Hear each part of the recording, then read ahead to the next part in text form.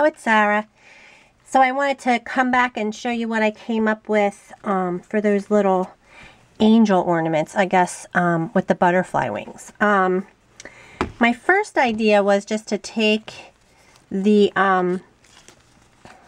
this is the, I guess it's like industrial tape, that silver foil tape, and I put it on right onto the chipboard. I just put a piece on each side of the wings, and I embossed it with the Baroque, I think, embossing folder. And I used alcohol ink. So I took like a green and a red that I had, and then I sanded it, and it was a mess. It just came up, it looks scratched. I did like how the alcohol ink stayed in the bottom of the embossed areas, and then the tops of it got it was silver, but it's just rough and it's a mess, and I couldn't use it. I was like, oh no, no, no, no. So then I decided to just trace the butterfly wings onto this paper, which is Recollections puts this out, and I'm looking through, foil paper. It's just actually like, it's a cardstock, so it's like, it's pretty thick, and it's like mirrored on both sides, and it comes with this pack was gold and silver. I think there's a green and red and like different colors. I only got the gold and silver though. So I decided to just trace the butterfly onto here, and then I used the alcohol ink first before I embossed it, which worked much better. I think, well, I actually have one of these, like, it covered better, and then when you emboss it, it just came out all throughout the design of the embossing. It was up and down and all around. So then I just ended up Mod Podging. All right, I'll show you. So this is my first one. I'll leave my favorite to last. This one I did not emboss, but I did just cut. This one I think was on gold, the gold paper. Or no, it's silver. I think I can see the silver underneath the green kind of looks gold, but that's red and green alcohol ink.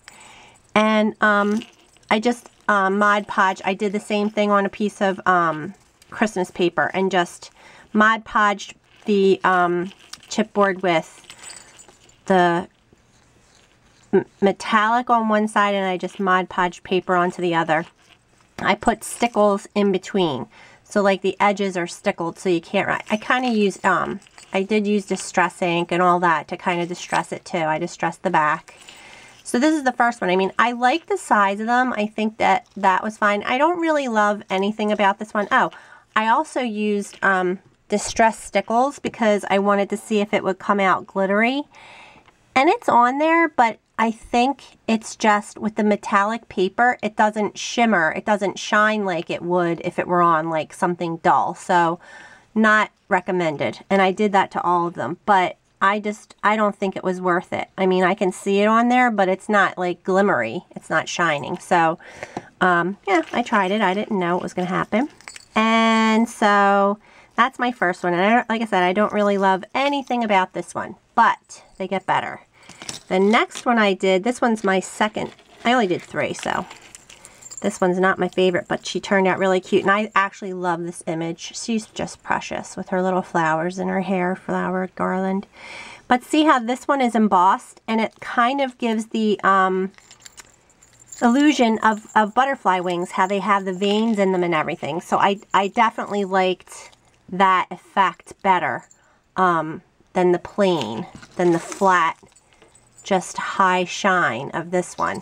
I like the embossed better, and I put the distress stickles on here too, and again, you don't really notice it, so it's not really worth it. Then I just like outline things with regular stickles. I put the red stickles in between. I did the Christmas paper again on the back, and then just put a hanger and a bell and a little bead dangle.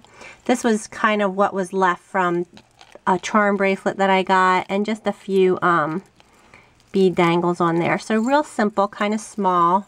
It's actually not that small. It's like, it's 3 inches wide. It's a pretty nice size actually. I'll hang it up and show at the end, but this is my favorite, this one. It just turned out the cutest, I think. I really love this piece. This was left from that charm bracelet I'm going to lay it down. I guess I don't really need to hold it. This little charm was part of the charm bracelet. Most of this stuff was part of the charm bracelet. This big snowflake, the beads weren't. So I guess I took off the snowflake and I took this package off and put the package up here. And then this big kind of ring was part of it. So I just put that up there. But I just really like how the wings turned out on these. I mean, they're really reflective. And I love the embossing. This one just turned out really good. And again, it's the same Christmas paper on the back. And it makes it much more sturdy too. Like this is pretty sturdy. And I just put stickles in the little valley between all the papers. And then I outlined a little stickles too. This is actually, is that gold or green? I think that I have a light green. I think I did it in that. But this is my favorite. I just like how it turned out. It came together. I'm going to hang it real quick and I'll show the angle. It might be too long to hang on this one. It is, of course. I'll hang it. I guess the bell kind of hangs in the face too. I just like it. I like it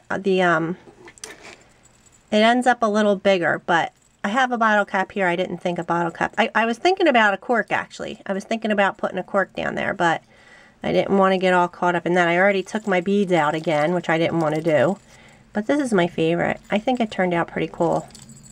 I think I might put the year on the back. So that's it. That's what they turned out like. Pretty cute.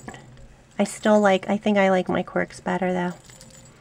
Alright, thanks for watching.